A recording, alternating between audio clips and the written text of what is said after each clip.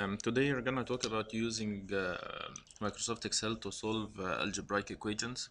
But before we go ahead and see how can we do this using Excel, we'll just pass quickly by the ways we can solve them, the algebraic equations, and then see how we can use Excel to do this. So first, what is an algebraic equation? So it can be anything that can be a polynomial, has x or whatever, 1 2 3 4 whatever.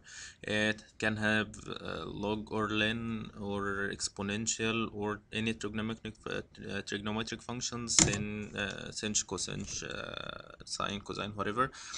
And it doesn't matter if we have combinations of these things like polynomial and log and exponential. It doesn't matter, but the main thing that you don't have any d by dx or d by dt term, so it's not a differential equation. So anything other than differential equation can be solved with Microsoft Excel, or we can solve it using the technique that we are gonna talk about today. So there is a very famous algebraic equation that's pretty simple to solve, which is the second order polynomial algebraic equation, which is this form ax squared plus bx plus c. And usually the way we solve this equation is by, let's say we have this equation, you simplify it into two brackets and then solve each bracket separately and get the solution by doing this. And if the equation is difficult and you cannot separate this form into two brackets, you can use the formula, which is negative b plus or minus root b squared minus 4ac over 2a. And in this case, you can get the solution pretty simple and pretty directly without doing any more calculations. However, not all the algebraic equations are that simple. So if you see the equations that we deal with during our engineering study, then you will find that the equations can have higher order polynomial equations, or you can have exponential and polynomial. Like this equation, you can have sine or cosine or different things. So there's no formula that you can use to solve all these equations. So the way you can solve them is by doing trial and error or by iterative solution, which means that you assume a value of the variable, which is x, and then you check if this satisfies the equation if you substitute in this equation.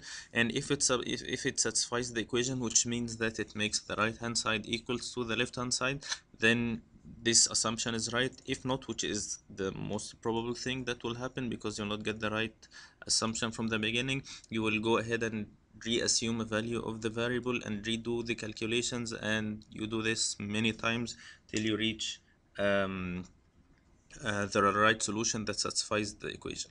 So it's a very long process and it takes a long time if you do this manually without using any software or any calculation method that will help you doing this.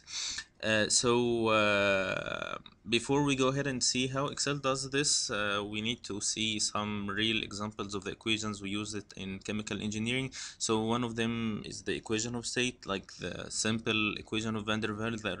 There are more complex equations, but this equation is a polynomial of third order, and we will solve this equation in a while. Another equation is the Bernoulli equation, which is in the fifth order polynomial equation of D, which is the diameter. And if you have a CSTR and you have a reaction of nth order, that might be an algebraic equation that needs to be solved with a trial and error solution. So how we do this in Microsoft Excel, we use two options in Excel, which one of them is called goal seek and one of them is called solver. And we'll see right now how to use these two tools in Excel to solve one of the equations, which is the van der Waals equation right now. So let's go and see what we are gonna do. So here's the equation of van der Waals. I did some simplification. I multiplied the two brackets and then put all the coefficients together. So this is the final form that we are gonna solve using this equation. So before we go ahead, this is just an equation of state. So you have a relation between pressure, volume, and temperature. and you have two variables which are a and b, which are specific variables for every component. So each compound or element in the we can have has their a and b, which people did a lot of experiments till they got the a and b for all the components. So we will solve the equation today for benzene. So we have A and B for benzene, we have the pressure, we have the temperature, and the R is 0.082 to match the units of the pressure and the temperature. So if you're gonna solve this equation for pressure or temperature, it will be pretty simple, straightforward. It will be just first order in temperature and pressure. But if you're gonna solve this equation for volume, then you'll find that it has V power 3, V power 2, V power 1, and V power 0, which is no V, or the constant. So in this case, this problem needs to be solved by the iterative solution. So let's first go ahead and assume a value of v, of v as we said right now. And let's say I'll assume it as 1, whatever value that you like. And then you will solve the equation using the value you assumed of the volume. So what we are gonna do is multiply pressure by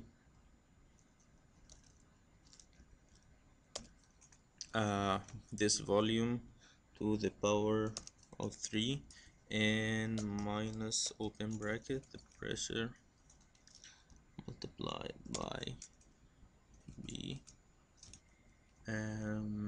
plus R multiplied by T minus A multiplied by V. So this is the longest step in the solving process. So you just need to write the equation, and then everything else will be pretty simple. So first you wrote the assumed value of V, and then you calculated the equation, or the left hand side of the equation, based on the assumed value of V. And if the assumed value is right, then you'll have to have this equation equals to the right hand side, which is 0. So since it's not 0, then the assumed value is not right, and that's what we expecting. So let's say I'll put this as 2.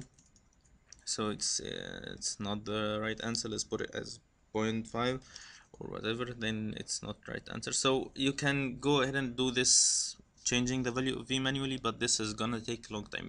Of course it will be easier because you just put the value and it's calculated automatically, but this is not what we want to do. The first thing we need to do is to use the goal seek option. So if you go here in data, and here in what if analysis, then you will find this is goal seek thing. So goal seek, it says that you have a set cell, which is the cell that you wanna have a value of 0, which is what you're gonna do. So this is the target cell, the cell that you wanna reach the value to 0 by changing one cell, which is the volume. But before we go ahead and press OK, just note that you have one set cell that you need to target, and you have only one cell you can change.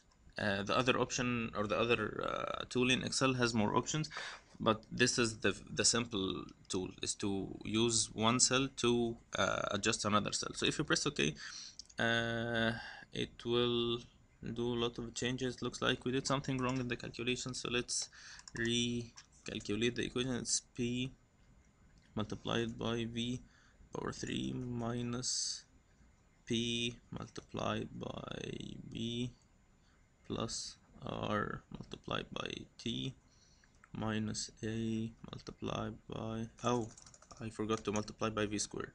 So this is one thing I did wrong, and it's good that I made this problem, because we always find these problems that arise every time. So let's go ahead and do the goal sequence again. So I want this to be equal to 0, to 0 by changing this.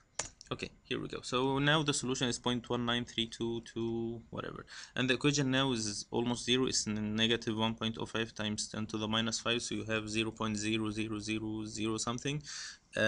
So it's almost now done, and you don't need to do any more calculations. So this is the first tool that you can use.